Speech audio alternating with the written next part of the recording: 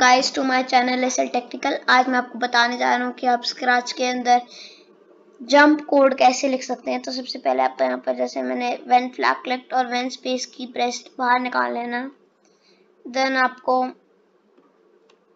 Paint new Sprite पर जाना है। उसके बाद एक लाइन खींच देनी है और उस लाइन को अच्छे से सेट कर देना है।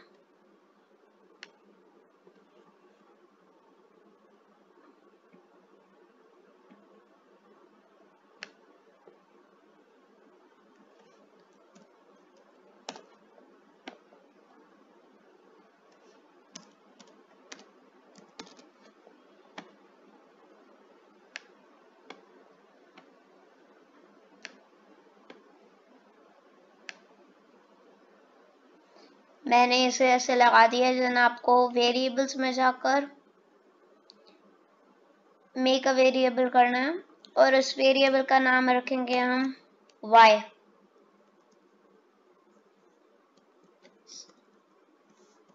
Set y। आप यहाँ पर सेट y नाम का वेरिएबल बना लीजिए। उसके बाद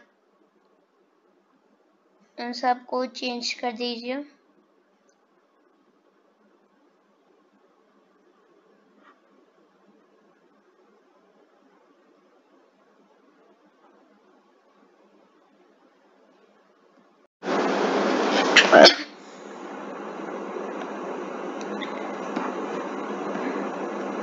अब आपको यहाँ से चेंज y बाय ढूंढना।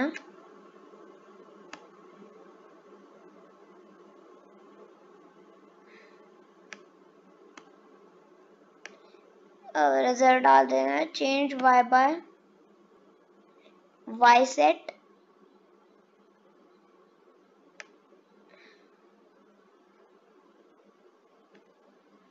और उसके बाद सेट y टू 10।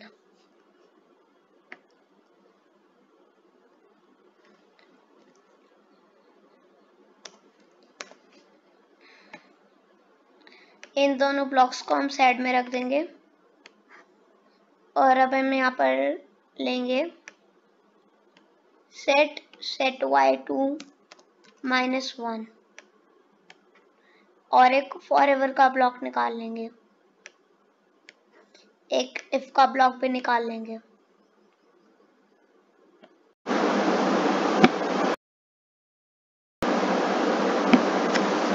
ये सब करने के बाद आपको ये ब्लॉक डिलीट कर देना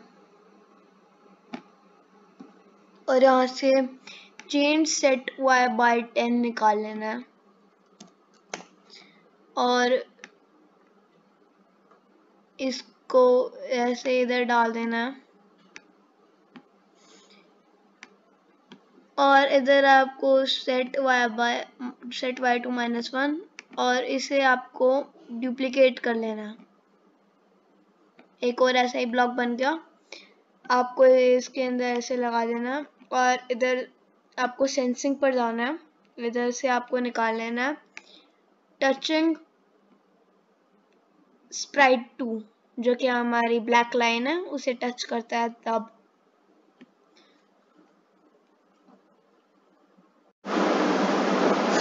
फिर आपको यहाँ पर ये इधर हम लगा देते हैं ऐसे और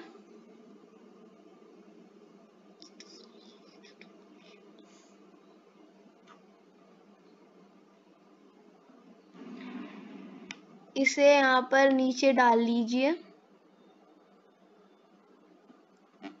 और आपको वेरिएबल्स में निकाल देना है चेंज सेट y बाय -1।